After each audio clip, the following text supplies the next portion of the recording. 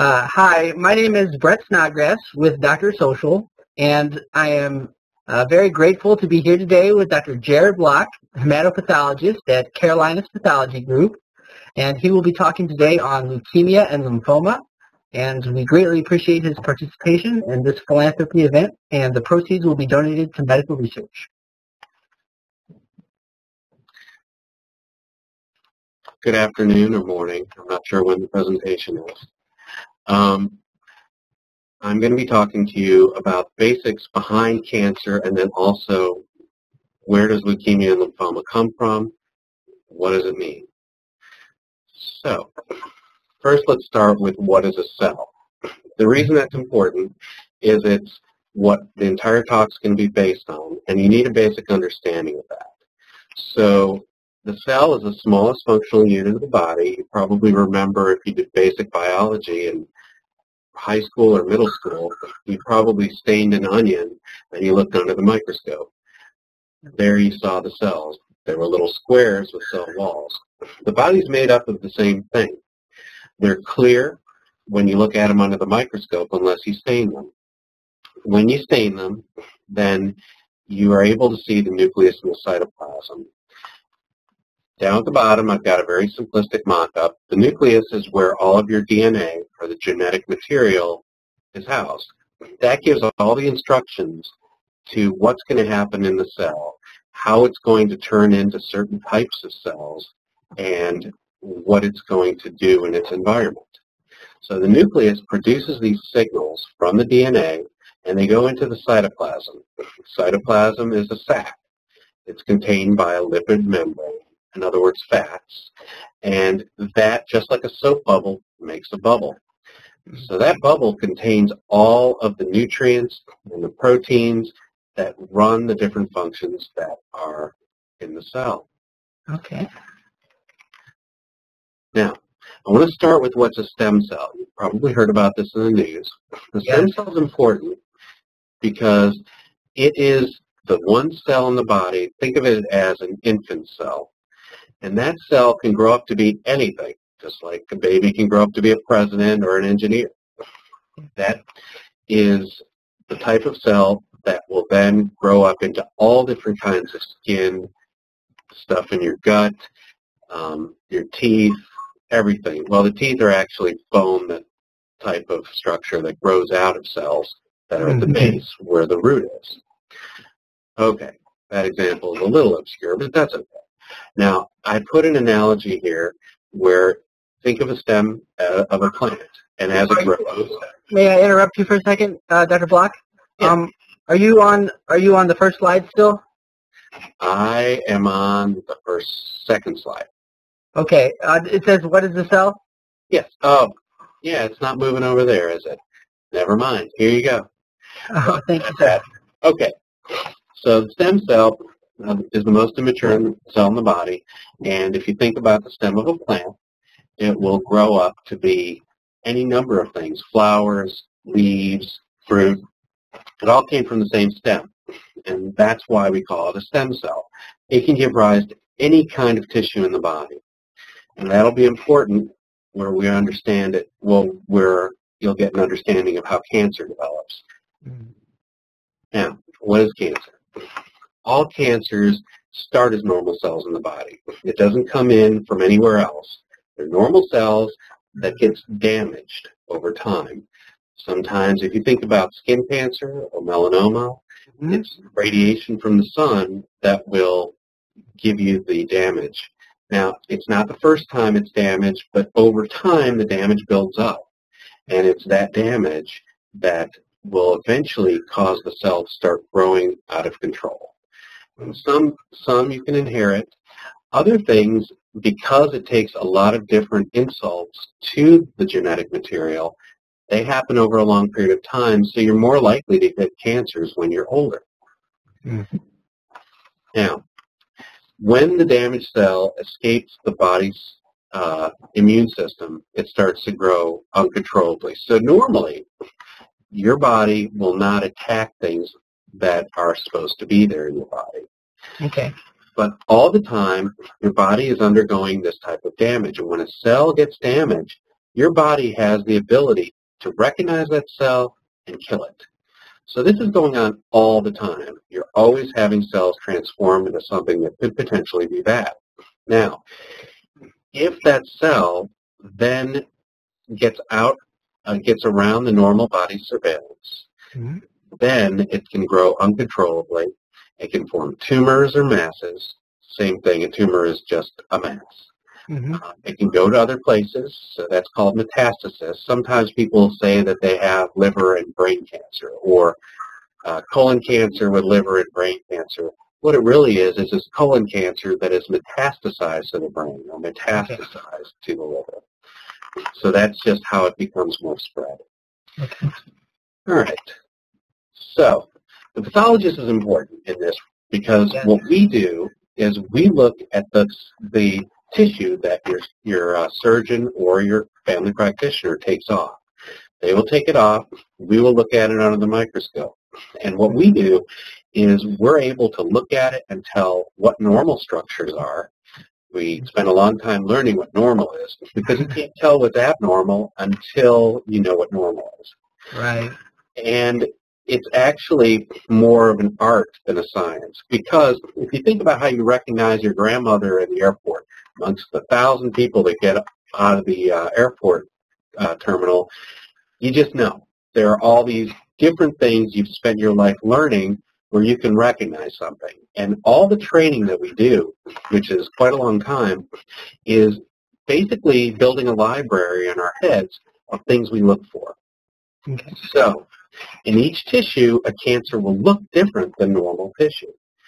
And we can also do special studies on those cancer cells to tell us what type of cancer it is. Now, is there always one study that you can do?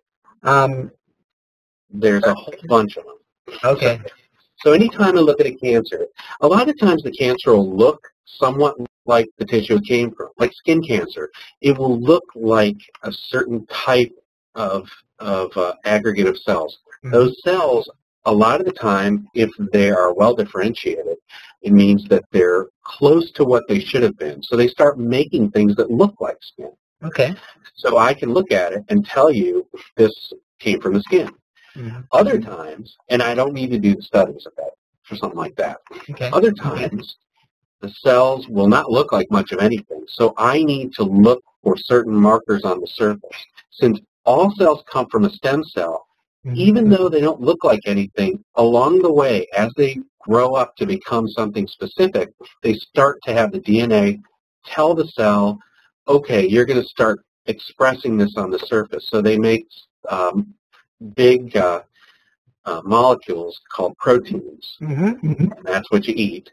Those proteins use basic building blocks from the protein you eat, and those start being expressed on the surface. Because remember I said that it's really dictating, the DNA dictates how the cell is going to differentiate and what it's going to do in its environment.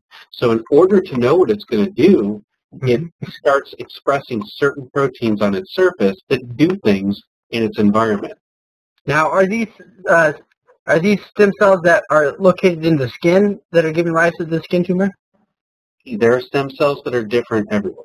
So the stem cells in the skin are the bottom layer of the skin, and as they grow, they become more mature skin cells. So the surface of any part of the body, the outer surface, is called epithelium. Epi, outer. So the stuff in your mouth is the same stuff as on your skin. The only difference is that on your skin, once those cells grow up, they also produce a protein called keratin. And keratin is actually made because it makes things tougher. Because it's on the outside of your body wants to protect itself from a lot of different things. Whereas in your mouth, it's more protected, so it doesn't do that.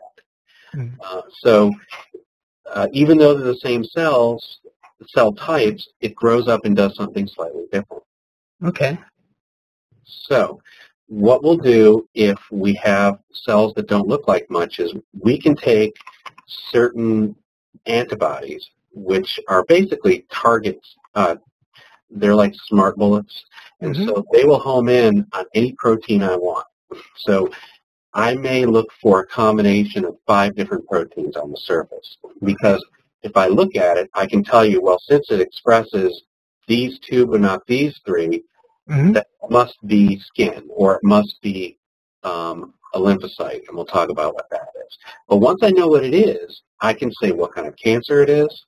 I can tell you how it should be, that tells the doctor how it should be treated, and also what the outcome will be. Like, will it come back aggressively? Will it metastasize and go elsewhere? That's all dependent on what kind of tumor it is. Yeah, where I lived 10 years, is one of the things that might be determined by your diagnosis. Is that right? Yes, that's exactly right. So I take all that information and I put it into a report and I give a final diagnosis. And in my report, it'll talk about what I saw, but at the top will be a headline that says the bone marrow or the skin showed such and such, and then the doctor acts on it appropriately.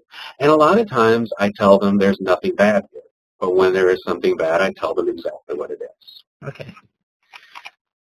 Now, the hematopathologist, which is what I do, specializes in disorders of the blood.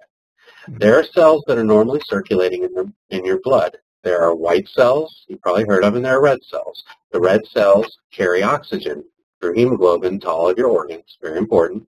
In your white cells, there are a couple different flavors that we'll talk about. There are lymphocytes and granulocytes, and they are there to fight infection.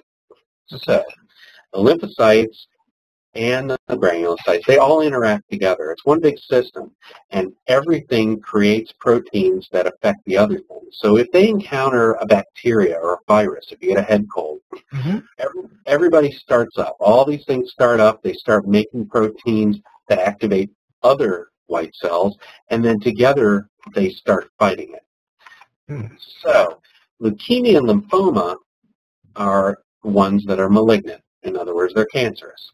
And they come from lymphocytes. The lymphoma is lymphocytes, and we'll talk about what they are, and the leukemias are from the granulocytes. All right, anemia is when you have a low red blood cell count. And coagulation is the other thing I look at. When you make a scab, that is the blood clotting. And a lot of people can have disorders of that where they'll bleed too much or they'll clot too fast and they end up with problems because of that. And so that's the other thing that a hematopathologist specializes in. So like someone who maybe bruises easily, they might have one of those bleeding disorders. Absolutely. One of the most common things if you're bleeding easily is you take aspirin or Advil. Any of those drugs, actually, they stop the platelets. Platelets are little pieces of some of the blood cells that start the clotting. But if you take those drugs, particularly aspirin, if you take aspirin, your platelets are knocked out for 8 days. So you may easily bruise.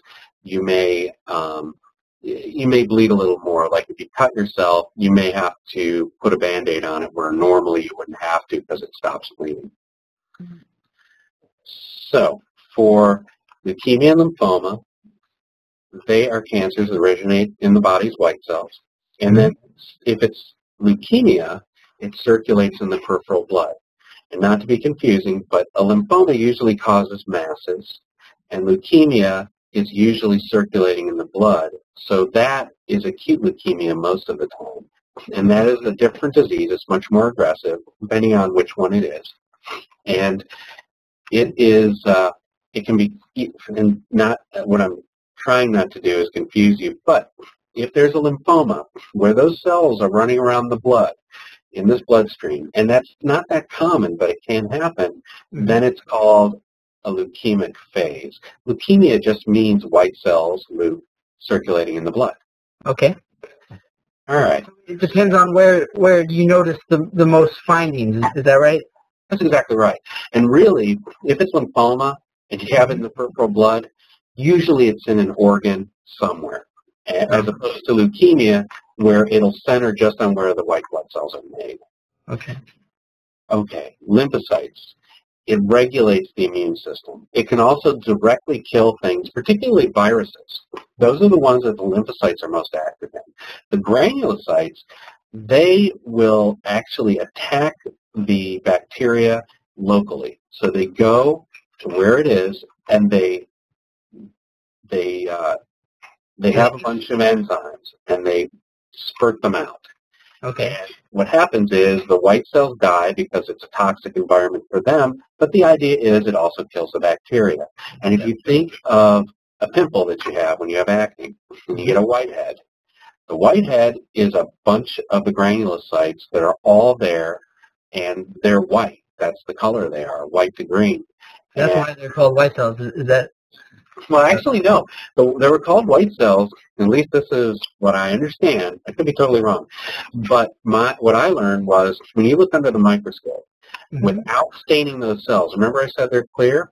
Well, if you smear those out on a slide and you look at them under a microscope, the red cells are red because hemoglobin's red, just like when you look at your blood, when you cut yourself, it's red. But there were all these balls that were clear, and so they called them white cells.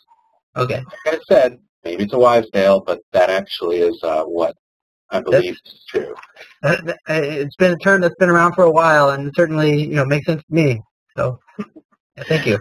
Makes more sense than when you stain it, considering when you stain it, it doesn't look white anymore. It looks blue, right? Well, it mixes it up. The granules can be pink, they can be purple, they can be just tiny, they can be big. So it's all over the place.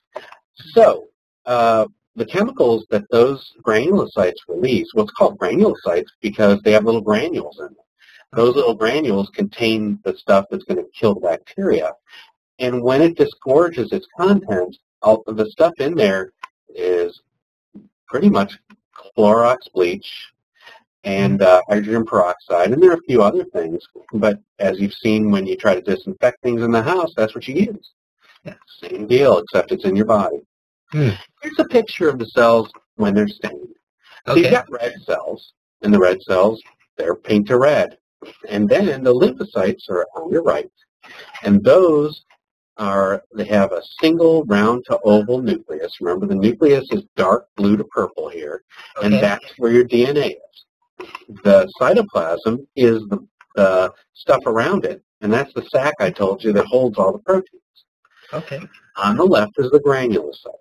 That nucleus starts to have funny shapes, and that's just part of the normal maturation of the cell. And there's sort of a fuzzy haze around it. Those are all granules, and that's what contains all of the chemicals that are going to kill the bacteria. So the hydrogen peroxide might be in some of those granules? Yeah, absolutely. That's exactly where it is. So, lymphoma. This is a cancer of certain kinds of white cells. It's a cancer of the lymphocytes that you saw on the right side. Now, there are a whole bunch of different ones, depending on what kind of cells they are and how they mutate. There are a lot of specific DNA abnormalities that we've started to figure out cause different kinds of cancer. And one of the reasons, a lot of people hope for a cure for cancer. Right. The reason we can't have just one cure is we found that almost all the cancers have a different mechanism. So you've got to cure each one individually. Now, there are some similarities, like we'll have 5 things in malignant hematology all respond to the same type of drug. And that's because they operate the same way. But not at all the case. That's not at all the case for the other 35. Okay. So cancer of lymphocytes, lymphoma, causes a mass, and the oma means a mass. So it can circulate in the blood, like we talked about, and then it's called leukemia, but it's still a type of lymphoma. They look mature. So here, these cells on the right are mature. And you can tell that because the chromatin in the nucleus is dark and clumped down. Now, later, I don't know if I have a picture. I hope I do. But I may not actually. Okay. But the nucleus is very immature because when we get to acute leukemia, they have a different sequence of events that causes them. And we'll talk about that. Okay. So the cells will look mature, but they don't function correctly. Now, the reason the stem cell is important is because the stem cell, once things grow up normally, they have different functions because all the cells are different, and they all have the ability to change what they do in order to address all different kinds of infection. Okay. But if they are lymphoma or cancer, they actually all come from one cell. So when you have DNA damage, that one cell grows out of control. And when I say grow, cells grow by dividing. So you have one cell, it divides, it becomes two. Both those cells become four. And it keeps growing until you have hundreds of thousands. And that's when you get a tumor. Those cells, since they all come from one damaged cell, they can't function the way normal ones do, both because the DNA is messed up, and that is what gives instructions to fight off infection, and because it's all one thing, so it can't function to attack multiple things. So what happens when you have lymphoma? You can't really fight infection that well. Additionally, because it's forming tumors, it will replace the normal cells. So it actually makes it so you can't make the other cells that you need. So it can make all of your blood counts go down. So it may replace the white cell, the red cells. So now you don't make enough to bring the oxygen around, or you don't make enough platelets, so you can't clot blood very well. So those are the things that can happen. And all these things can also lead to organ failure, depending on where it goes in the body. Okay. Now, there are normal places where the lymphocytes go to grow up. Those cells, when they start out, they've never seen a foreign invader. And once the foreign invader comes in, they're exposed to it, and then they go to lymph nodes or spleen or bone marrow. Now, lymph nodes are basically when people tell you you have swollen glands, those are lymph nodes. And that is where those cells go to change into cells that will specifically attack the thing that it's encountered. So they actually are manufactured at the time that it's exposed to somebody. So it's kind of like you order it online. It comes exactly as needed. So those cells are normally in the lymph nodes, spleen, and bone marrow. And bone marrow is where you make all of your blood. We'll talk about that a bit. When it goes there, that's when you start forming tumors in those areas, because it's normally there. And those are the cells where they're located that they become abnormal. Okay. Here's a lymph node.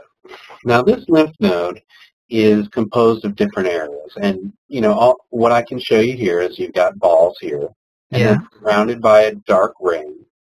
And then in between, there are other cells. So in here, well, the ring around it, those are cells that have never seen the foreign invader. Like a virus, or like a virus or a bacteria, or exactly. So if you have a cold, the cells in the ring outside have never seen that cold. But once part of your body sees the virus for the cold, those cells move into the center of the circle, and that's where they start developing into what you need. All right. In between, there's a different kind of cell called T cells. So the B cells are named B cells because they were discovered in an organ that's only in birds called the bursa. I think it's Fabricius or Fabricus. I think it's Fabricius.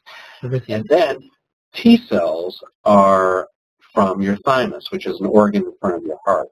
And they're developed mainly when you're young, and then over time you don't need to keep developing because they go elsewhere to live. And so your thymus starts to shrivel up, does what's called involution. So it starts to disappear and becomes all fatty. So here you've got a structure to it. Here is a lymphoma. And you see it has balls, right? Right. It does not have that dark rim around it, and the balls are just all over the place. So these cells that are abnormal were the center of this ring, okay? And those cells are the malignant cells, and they keep reproducing over and over and over, and they keep doing what they used to do. But they're growing too much.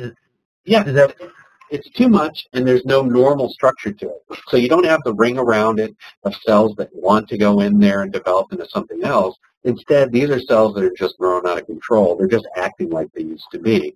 Remember I said that skin cells, they can look like skin when they're malignant, and it tells me it came from the skin. When I look at this, it tells me they were from the center of this, and therefore it's called follicular lymphoma. A follicle is a ball. Okay. So that is follicular lymphoma. Now, when you have lymphoma, there are a whole bunch of types. and we test the cells using those special studies looking for proteins to tell what types of cells they are. We do that as well as look at the pattern, like the last one I said was follicular lymphoma, and I can tell you that just from looking at it.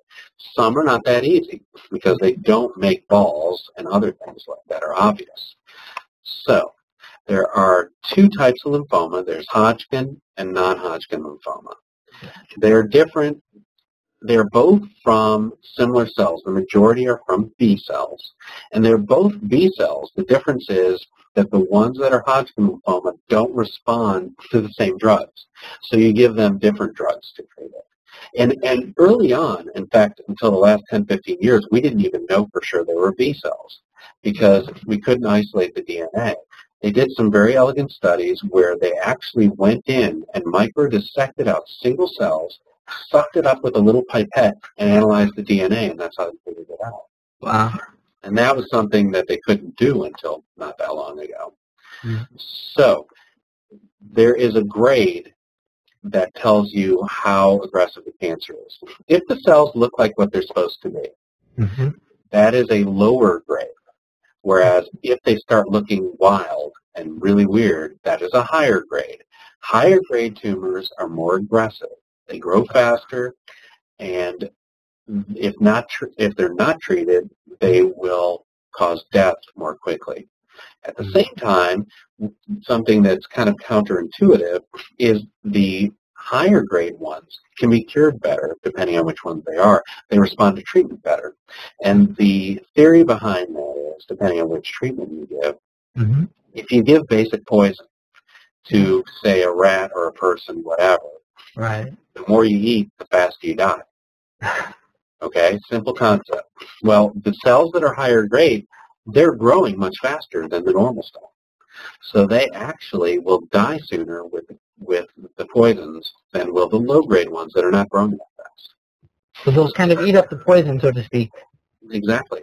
So the idea is to poison them as much as you can without hurting the normal cells any more than you have to. And that's why you have people with their hair falling out, or you have people who throw up. That's all because the poisons can hurt your normal stuff. They kill your hair follicles, things like that. But it's necessary because you're really trying to target the things that are bad. So that's your side effect. Okay. All right. So I will tell the oncologist what the tumor is, what type of lymphoma, and what grade it is, and they will change their treatment based on that. They'll also change it based on something called the stage. The stage is how many areas in your body are involved. And frequently it'll be, is it above your diaphragm, midway up, lungs and head, or is it on both sides? And is it in the bone? Like I said, bone marrow makes blood cells, and if it's in more places, they may have to do different kinds of treatment. So a bone marrow biopsy might be helpful in some of these cases. Absolutely, it's actually necessary as part of your staging procedure. Okay. There are a few lymphomas you don't need it for, but the vast majority you will need that. Okay. This is a picture of normal bone marrow. And I say that all the blood cells grow up here. The main concept here is look at all the different cells. That's a red cell before the DNA leaves it. See, it's really round and punched out. These are very young red cells. They grow up to be that. This is that crinkly-looking cell in the peripheral blood that is the granulocyte. See how it's got a funny nucleus here? Yeah. And those cells are actually, they look more like this when they're young. And they go through stages as they grow up. They look like kidney beans, and then they start pinching off, and they become these. The other thing is, remember I said there are platelets that come from pieces of cells. This is called a megakaryocyte. Mega because, that's a red cell. Mega because it's really big. Normally when a cell divides, it splits into two cells. In this case, the nucleus divides and gets really big, but it never splits off. So all of the cytoplasm, this sac around it, has stuff to help make your body clot. And they stick little pieces of their cell through the wall of the vessel, and those pieces break off and become your platelets. So now the important thing here is it's a mix of all different kinds of things. Here is normal. It's a mix of different kinds of things, and you have fat there. Just like when you have marrow in a steak or something like that, it's all fatty. That's what this area is. That is your normal. This is bone here, all right? And then this area here, looking all purple and blue, and it's very uniform, very similar to all the cells, that's lymphoma. So that is different than the rest of it, and that's what we look for. Acute leukemia, what is it? Well, back to the stem cells. The stem cells grow up into the different kinds of cells, just like I showed you in the bone marrow. They go through different stages, just like growing up as a child. What happens with these is, along the way, they stop growing up. They stop in a very young stage. Now, those cells grow very fast. They come from the bone marrow, where you're making things. Now, the stuff in the bone marrow, its job is to go in the peripheral blood and circulate around. So that's why it's leukemia, because it's usually in the peripheral blood. It's acute because acute leukemia meant more rapidly aggressive. And that's how they termed it early on. So acute leukemia are these young cells. And we didn't know that for a lot of years, but we do now. Again, these cells don't look like what they will be one day. So I have to do a whole set of studies on it to figure out what it will be. And the reason it's important is, say it was going to grow up to be a lymphocyte one day, and it's not mature enough to be a lymphoma. That is one kind of chemotherapy. Where if it was going to grow up to be a granulocyte, it doesn't get anywhere near that, that's a completely different kind of chemotherapy. So it doesn't grow up into a normal functioning cell, and it will push out the normal stuff. That area that was all different in the bone marrow, it all becomes packed with one thing. It's just these black. They're called blasts. Okay, and you can also have them form tumors in other places as well. Now, here again is the same picture. Normally all different. Here's different cell types on that one that you showed. This is the normal. There's many cells in the body, right? In the bone marrow. And this is the same picture as before. It's just a reminder. And this is acute leukemia. See how they're all the same? And normal stuff is just about totally gone. Here's one granulocyte, maybe another.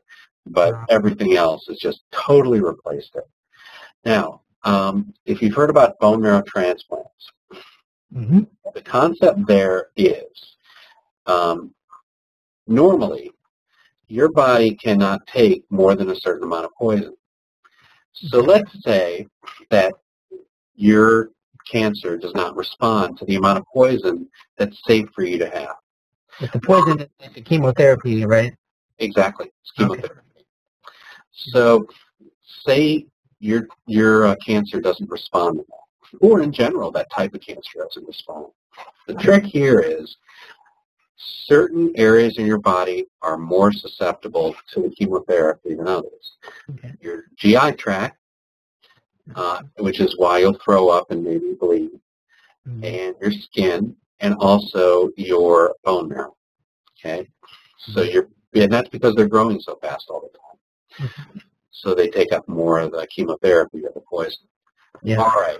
It's essential that you have bone marrow, because without bone marrow, you have no red cells, you have no ability to clot, and you have no ability to fight infections. So let's say we gave you so much poison that you have no more bone marrow, or there's nothing in there.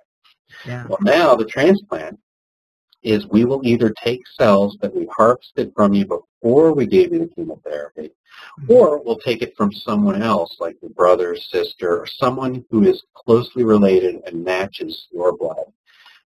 There are a lot of proteins we look for that are different. And we can give you back that stuff in your arm. We don't have to go right into the marrow necessarily. And those cells will circulate, and there's some of them that will home in on the bone marrow because they know that's where they're supposed to go. And they start regrowing what normally is there. So at first, for the first week or two, you have no ability to clot. You have no ability to fight infections. So they keep the person very isolated and make sure that they can't get infected, although it can happen. And then as the bone marrow grows back, you have your ability to make blood cells, platelets, and your white cells again to fight infection. There are other issues that you need to deal with to try to maintain your bone marrow at that point, because there are other complications from that.